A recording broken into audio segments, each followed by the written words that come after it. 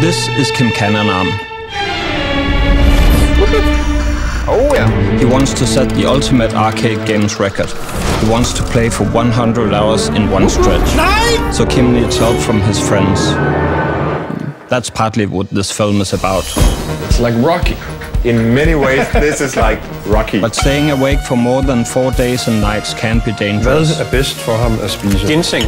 Koffeinpiller. Lakridspibe. Så står der her, husk, ingen alkohol eller fest. Altså, vi må gerne drikke en øl, vi skal bare ikke blive fulde. In the arcade, you're welcomed by a smell of friendship, memories, and dreams of the stars.